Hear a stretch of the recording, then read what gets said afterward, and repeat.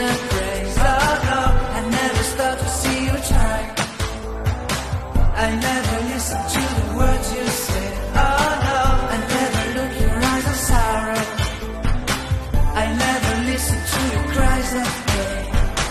You get the love and I don't care.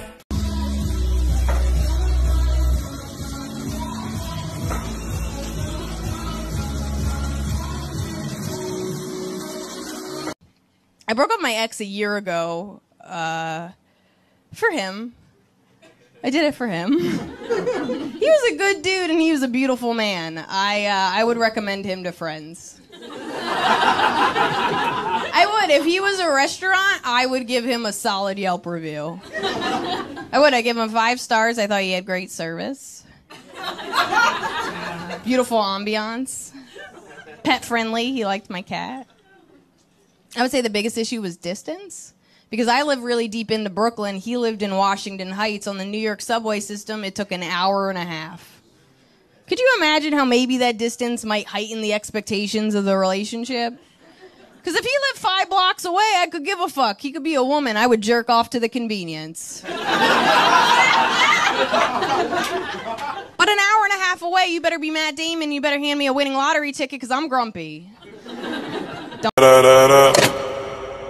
When I popped off, then you go gave me just a little bit of love. And there's a form she's making us do, Shruti and Will. Oh.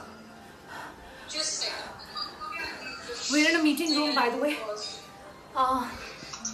Working out every day. And I think it's the best way to actually utilize your time, and that's exactly what I'm doing, utilizing my time when my entire day of doing Baltan and a lot of other things is over. Into a plank right now. Okay. Yeah, that's my plank. Okay, 2, 1, go. 1, 2, 3, 4,